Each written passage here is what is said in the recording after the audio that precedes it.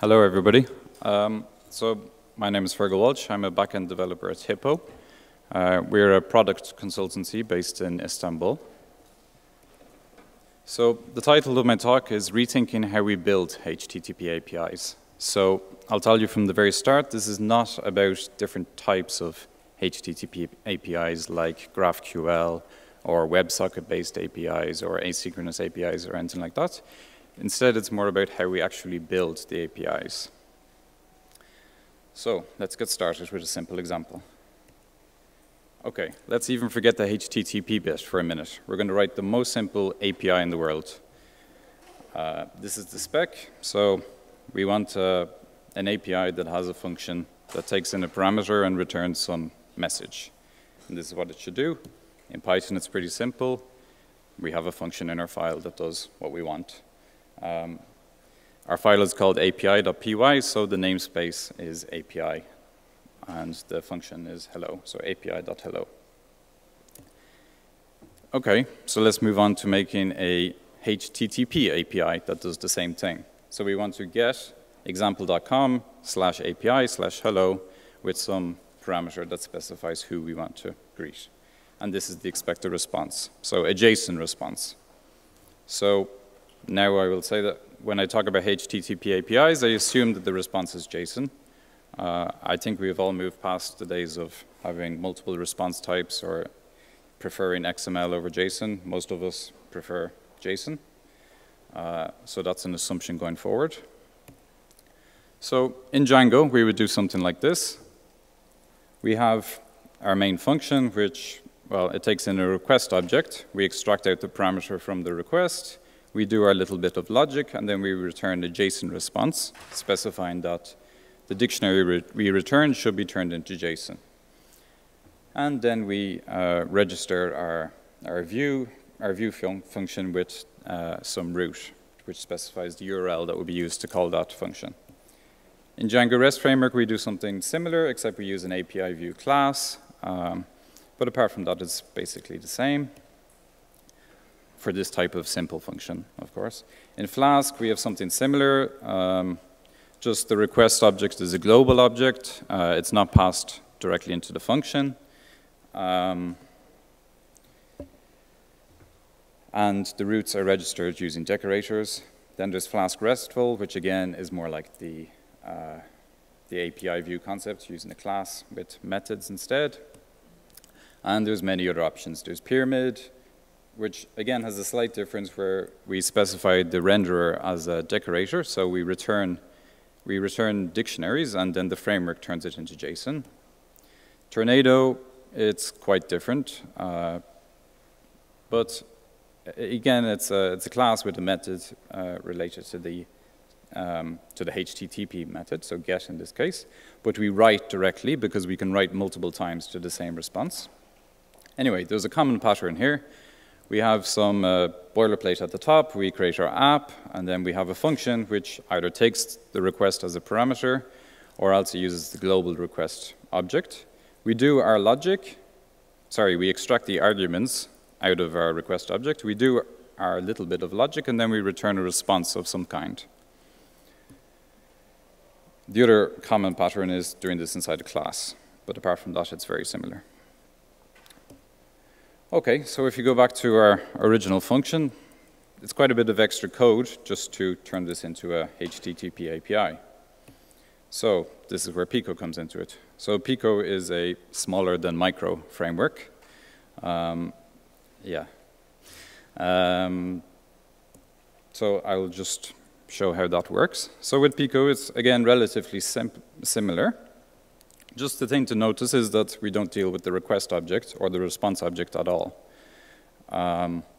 So our function, it takes in the who parameter, so who we want to say hello to, and it returns a dictionary with a message. So this is exactly like our original Python function. And we don't explicitly register the root that this function responds to. I'll explain why in a minute. So the Pico framework passes the data we need to our function as arguments. So our function definition has specified that we need some particular arguments. So the framework knows that. It knows what data it has got in the request, so it passes that to the function. We don't need to manually extract the data from the request object. Pico serializes the data we return as JSON because we are always going to return JSON. This is an API framework, so we're never going to return anything else. It's always going to be JSON. So let's not do that manually. Also, Pico determines the URL from the module and the function name. So in this case, our URL was API/hello. Our module is called api.py, which you can't see there, obviously. And our function is called hello. So our URL to call this function is api/hello. So the main thing here is that we write framework-ignorant function bodies. So no framework code inside our functions. This keeps things nice and simple, makes it easy to maintain, makes it easy to refactor, and we need to know very little about the framework we're actually using. But so what? What's the big deal? Well, easier interactive development. So we can just import our module directly into IPython console, and we can call the function by passing in arguments and get the response type. So I don't know about you guys, but whenever I'm developing anything in Python, I always have an IPython console open beside me with my code imported. And that's where I do my development. And then when I've worked out exactly what I'm doing, then I write it actually in my source. Or I modify the source, reload in IPython, test some things, try some things, and then continue. So it's a very much a side-by-side process, IPython and my editor. So this is designed to make that process as seamless as possible. Also, easy testing. So this is a HTTP API, yes, but it's also just a simple Python module that takes in arguments and returns some standard Python types. So we can test it using the standard unit test library or any of the other Python testing libraries. We don't need to create a testing client. We don't need to have a Pico-specific testing client. We just test it like we test any other function. So this both means that A, we're only testing our code. We're not testing the framework code. And B, our tests are nice and fast because there is no overhead of a client of any kind. And C, the tests are simple. The other advantage is that it's easy to compose. So this means that if I have multiple functions in my module, I can easily call one from within another, even if they are endpoint functions of my API.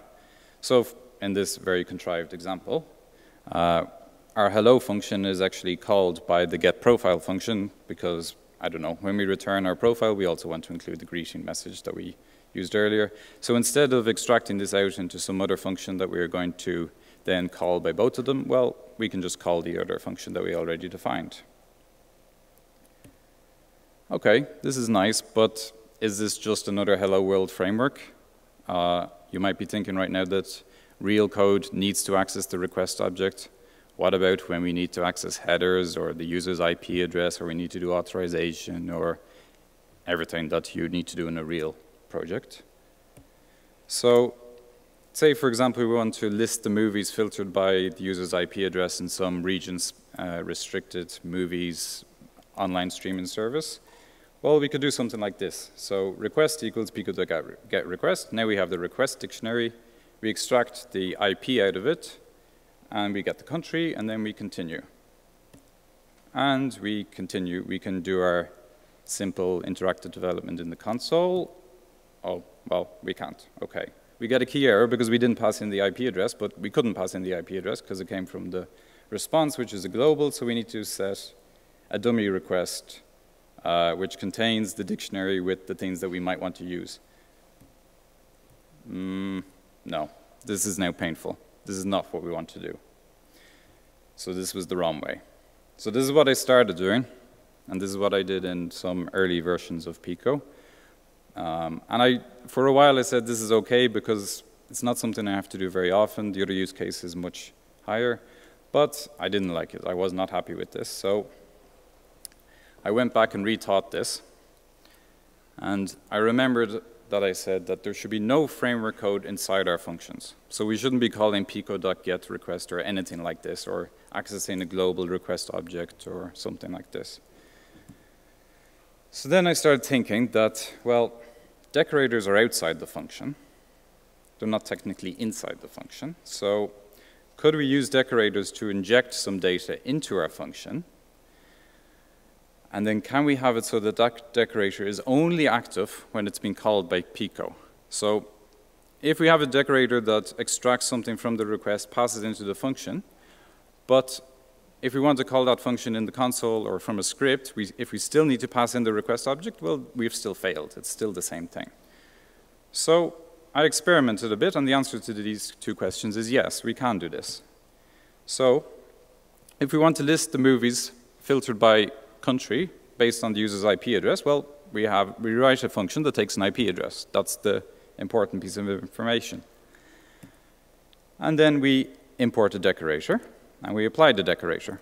So this decorator, called the request args because it can map multiple arguments, but this maps the IP argument of our function to the remote address attribute of the request object.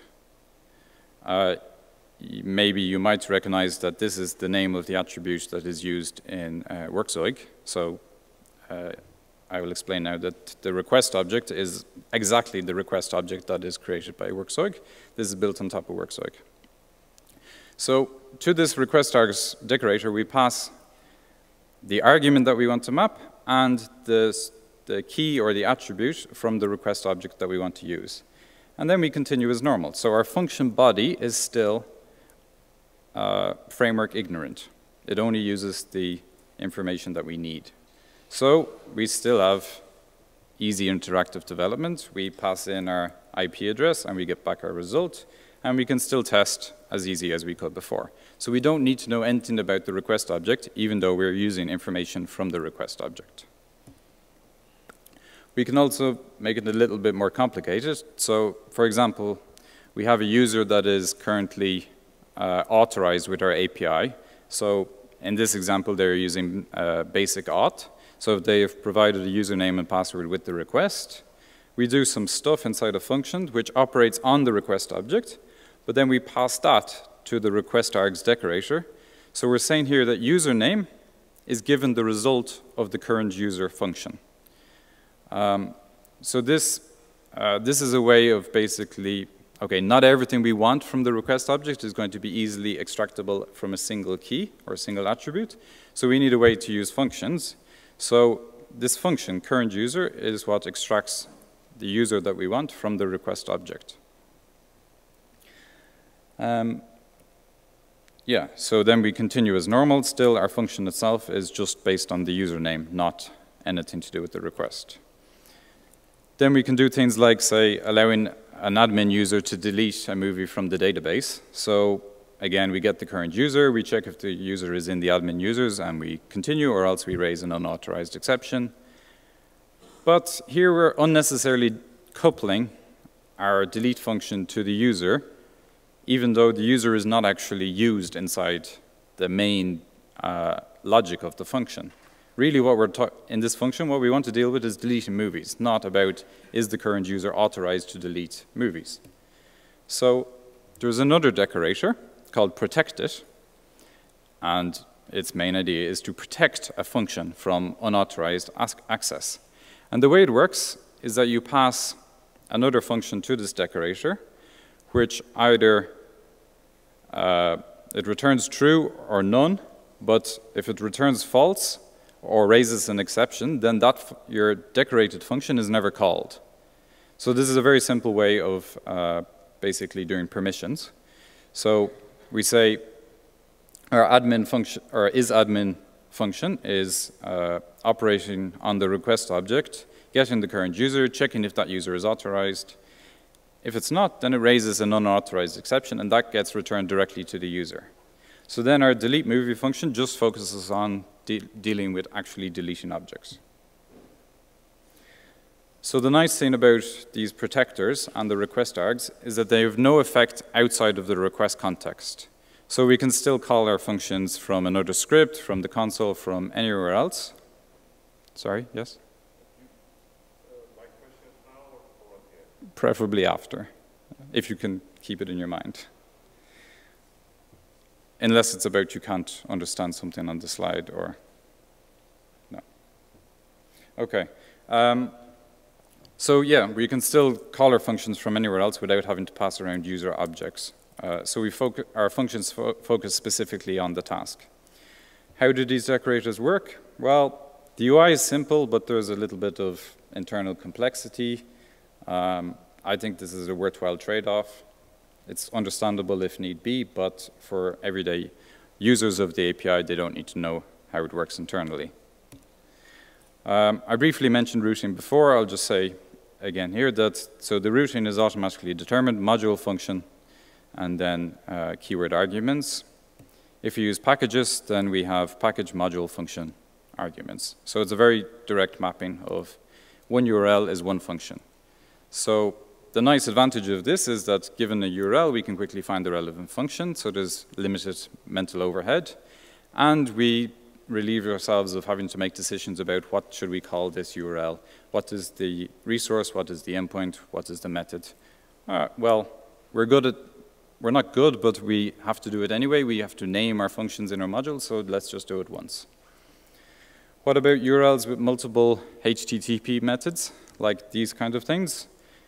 Well, we don't. We purposely don't support that because it complicates the internal code. So instead we say list users, add user, get user, update user, etc. One URL, one function. Keeps life simple. But that's not RESTful. Yeah, it's not. Pico APIs are not RESTful. Simple as that. Because I never said REST at the start, I said HTTP. HTTP APIs do not have to be RESTful.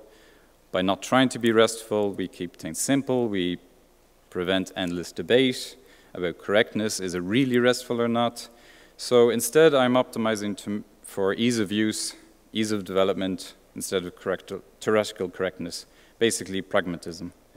So briefly, Pico tries to be pragmatic, simple handler functions, one widely used response format, slightly smarter than normal JSON serialization. So for example, if you return a NumPy array, it gets returned as an array, not raising an error. If you return a datetime object, it gets serialized. Sensible, simple URLs, self-describing, which I'll describe in a minute. You can pass the arguments as query parameters, JSON, or form encoded. It depends on the use case which you want to use. Works with any HTTP client, includes a Python and a JavaScript client, and it's easy to override the bits of the framework if they don't do exactly what you want. And it's built on WSGI standards, so you deploy it like any other WSGI application. So this self-describing bit, so say if you have a module with some functions like this, then if you do a GET request to the module name, you get back a description of that module, which provides the URL, the documentation for the module, the functions that it contains, and then for each function, you get back the function name, the URL for calling that function, the doc string, and the arguments with their default values. And if a method is restricted to a specific type, HTTP method, then that is included here also. Why do we have this? Because it means that we can auto-generate clients, not just auto-generate clients, but dynamically generate clients. So we can load an API from a remote URL and access it through Python. This is very useful if you have microservices in your architecture. Or, I mean, you don't even have to call them microservices, but if you're calling some HTTP service from another backend service, then you can use this. The other nice thing about this is that if you use it in the IPython console and you do your function question mark to get the doc string, well, it works. It doesn't give you back some garbage that most libraries do with auto-generated code. It gives you the proper function definition with the default arguments and the doc string. There is also a JavaScript client which works in basically the same way. So you load the pico.js and your api.js. You import the module, you call the function, and it returns a promise, and then you do your JavaScript-y thing. So briefly, I will mention the origin story of Pico. So this was originally developed in an academic research environment. as part of a Django project, believe it or not. And the main idea was to ease the interaction between JavaScript-based data visualization tools and Python-based analysis tools. So if any of you work in a research environment, probably you've come across this problem, that all the best interactive visualization tools are in JavaScript, especially for things like GIS and networks, and stuff like D3 is amazing in JavaScript, but all the number crunching is best done on the Python side. So the main idea here was to simplify this, to basically create a bridge between the two. I used to call this a bridge framework or something like RPC, but that put off people, so I stopped using RPC. But yeah, so it's important to remember that most of the original users of this were not web developers, actually. They were more interested in just getting an API in front of their NumPy code and working to iterate very quickly. So mostly prototyping, mostly single user applications with very fast iteration. So they didn't care about creating a correct REST API. They didn't care about what the URL was actually named. What they cared about was having a function and being able to access it through their, from their web-based visualization, and being able to click on some point on a map and have that passed as a parameter to the backend analysis, get the result and put it back on the map. Something like that. It was later extracted into a standalone framework. It was intended to be smaller than Micro, so hence Pico. I didn't go for Nano because obviously there's a text editor called Nano, so yeah, Pico. Yeah, not a very good logic. But it was free on PyPy, so that's why we're here. It's now used for a variety of production services, from single module microservices to multi-module projects with 100 plus endpoints. So it's not just a micro framework, it's not just for doing single file things. Okay, briefly I want to mention some lessons I learned along the way. This thing, by the way, is now 7 years in development. It's a smaller than micro framework, but when you're trying to be minimalistic, it takes time to get things right. So in the very first version, you literally add one line of code, import Pico to your Python and turn it into a web service. To me, I thought this was great. It was the minimal amount of thing that you could possibly need to do, but for absolutely everybody else, it was very confusing. Why do I import Pico but not even actually use it? And how do I know which functions are exposed to the world? Well, I was using Python conventions of if it has an underscore, then it's not exposed. If it doesn't, well, then it is. But yeah, that was still a bit confusing. And Flake 8 didn't like it either, so I had to change. Trying too hard to be a single file framework. This was a thing at one stage, I suppose. But I mean, when you use pip, nobody cares. So don't try to put everything in a single file, especially JavaScript inside Python. It's just weird.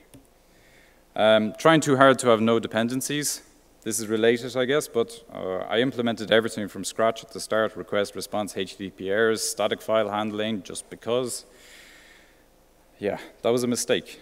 I mean, if you're making a library for other people to use, by all means, learn how these things work, but don't implement them in your own framework just to learn.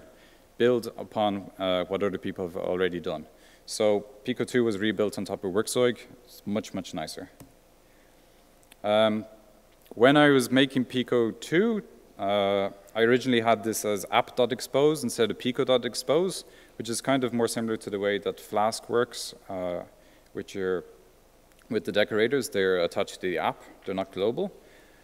This was deceptively simple, but when you have multiple modules, then it becomes messy and brittle because, well, the order of imports became important, so I had some weird things where I had to import the modules at the bottom of my file where I defined the app, because otherwise I would get recursive imports. That's not what, you shouldn't have to tell your users how to use your API in such a strange way. So actually, I didn't need to attach that decorator to the app, so it became global, and it made it easier to have then third-party modules that you can import, etc. So yeah, now it's pico.expose, and you explicitly register your module instead of just importing it. So in conclusion, writing HTTP APIs can be as simple as writing basic Python modules. The frameworks should help us to write clean and testable code that is easy to refactor. They shouldn't make it more difficult. They should help to minimize the mental overhead, not increase it. So they shouldn't, in my opinion, they shouldn't add layers of code in between your URL and the function that actually gets called in the end with your logic. And with the right level of minimalism, minimalistic frameworks can be powerful. And yeah, pip install Pico. If you want to learn more, you can look at the GitHub repo or the Read the Docs site, or just install it and try. Finally, I would like to thank, well, so the giants whose shoulders Pico stands upon. So these are Workzeug, Wrapped, which is an excellent decorator library, because writing decorators is much, much, much harder than it looks. So Wrapped helps you to do it in a proper way. The request library, obviously, it's using the Python client, and Python. Finally, I would like to thank my company, who have kindly supported the development of this project over the last year. Thank you.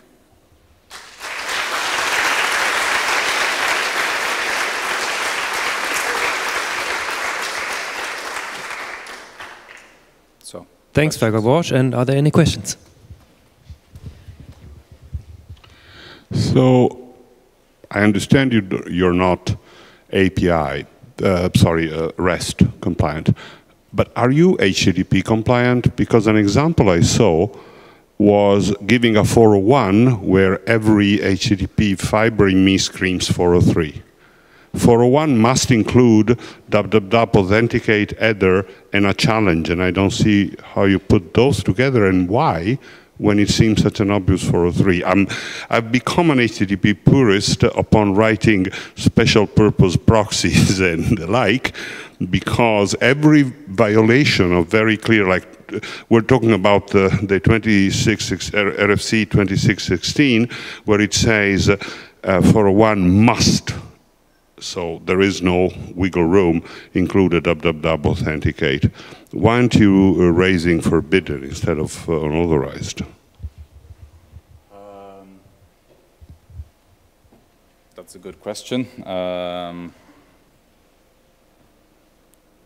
To be honest, I don't remember, but I do remember reading about this. So, and I do remember that in Workzeug, there is something about that for 401, it doesn't issue the challenge.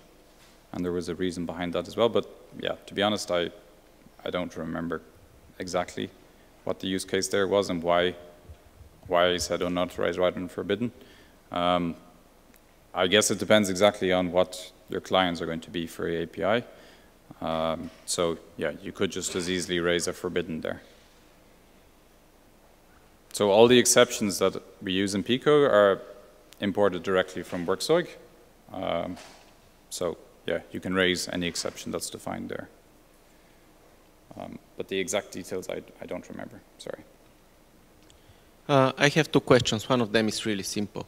Are you able to actually specify the response code and pass headers? For example, if you're doing redirects like 301, you need to specify the location. And from the examples that we see, that will be either be super hard or will get to a lot of extra and messy code.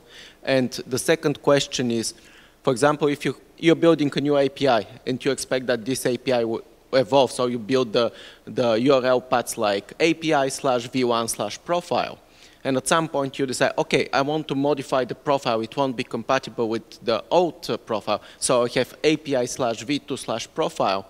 With your current structure, the way that you're building dynamically the URLs, it looks like you have to copy all the functions or at least reference them once again if you want to, they also to be accessible under the /v2 path. Okay.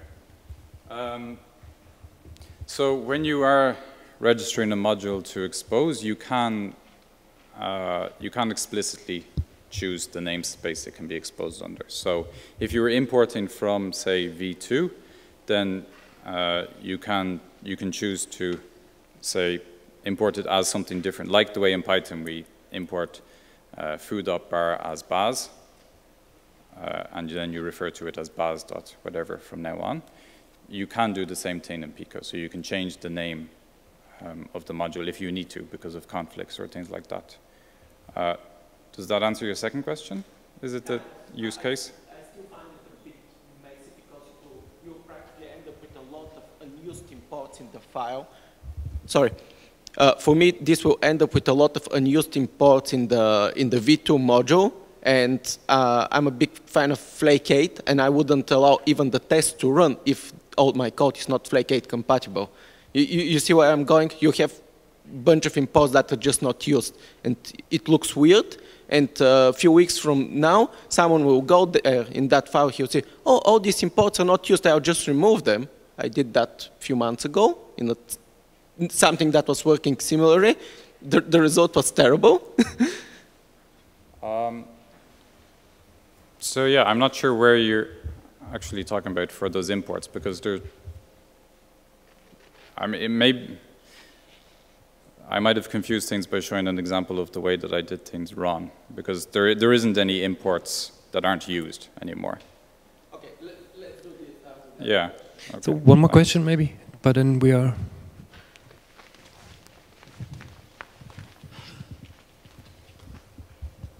Hi there, thanks for the talk. This looks very interesting.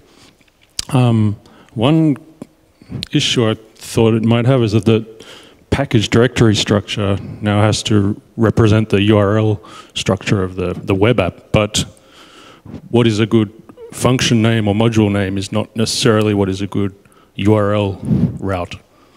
For example, you might want to use a Python identifier or some other illegal name. Is there a workaround for that? Example bit.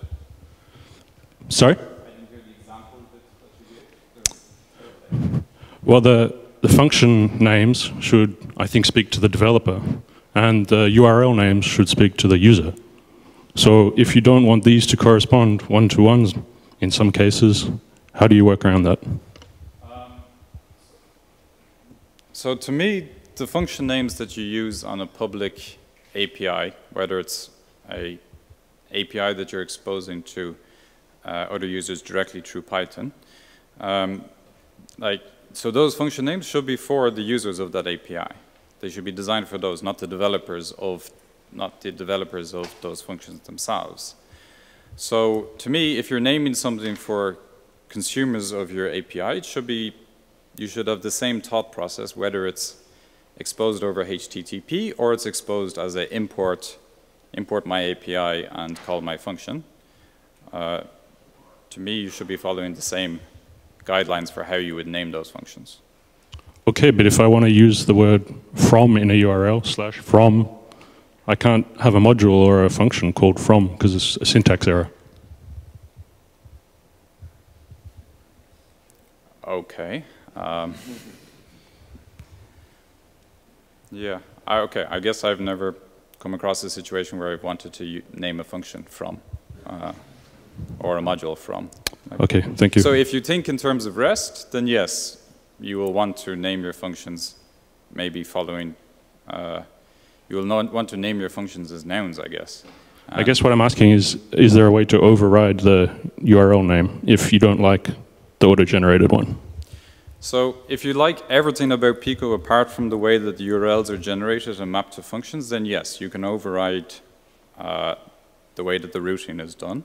And actually, I've done this for a project that is running in production because it was implemented as a REST API, but it was using a different framework, and we wanted to migrate away from it for various other reasons. But we wanted to maintain API compatibility. So for that project, I overrode the router bit. I didn't modify any Pico code, but I overrode the router bit. But I still use all of the decorators, all of the rules about accessing the framework from inside your functions, etc. Everything else stayed the same, but the router bit was overridden just to work with, so standard works like routes. And then, yeah, that works fine. So if you really don't like the way that the routing is done, or if you need to maintain compatibility for a different project, then you can do that easily. Just personally, I feel that we don't need to I didn't want to support RESTful APIs in the library. I thought that it made things a bit more complicated. So that's why I chose this method, but yes, you can override it if you want. Any more questions?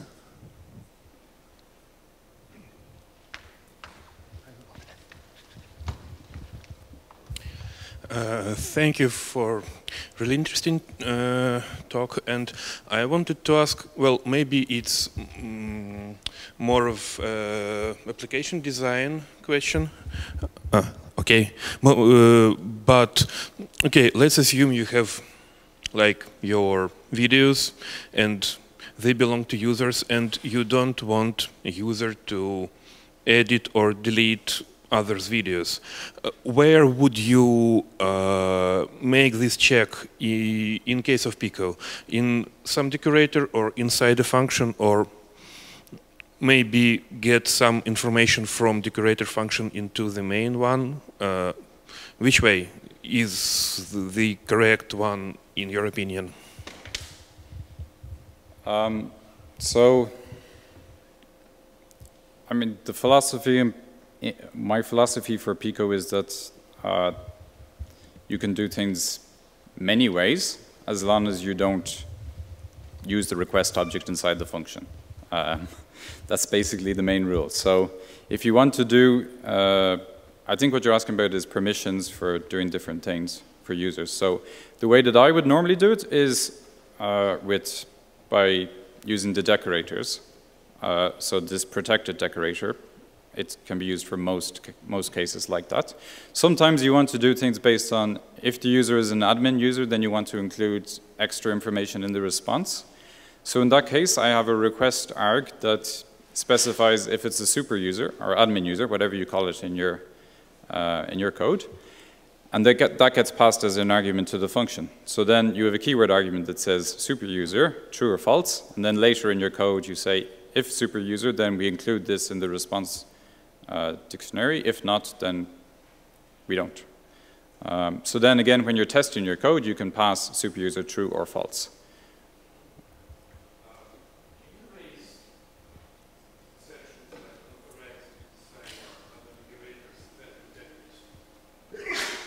Yeah, you can raise any of those exceptions from inside decorators or inside the main body of your function. Because they are, so those exceptions are normal Python exceptions that can be caught in the normal way, but if they raise all the way up to the top of the framework, then they are turned into responses with the appropriate status code and header, etc. But you can easily, if you need to, for example, you can raise a unauthorized or forbidden or whatever is the appropriate one in the case, and then you can catch it later in your code somewhere else if you have that use case. Okay, one last question, please, and then we have to. Okay.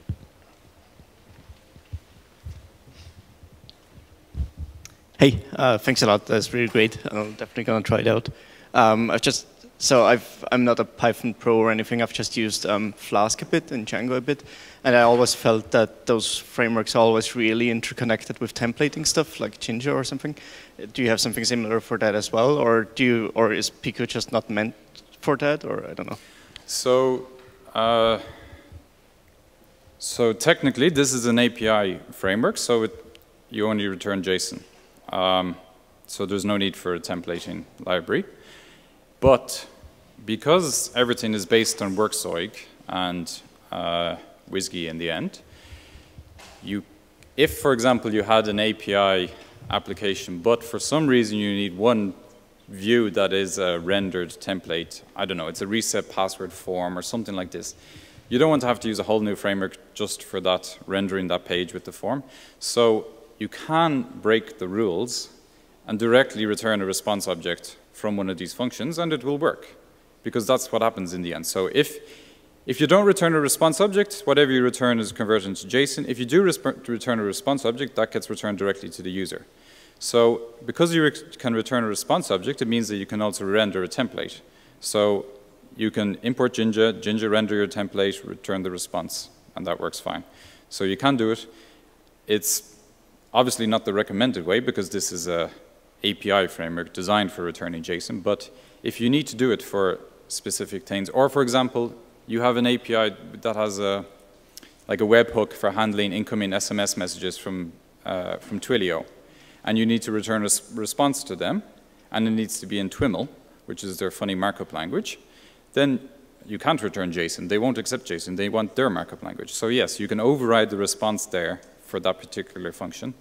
But in general, you don't need to do it. But for those edge cases, when you do need to, it is possible. That's the pragmatic part. So then let's give a big hand for Fergal Walsh.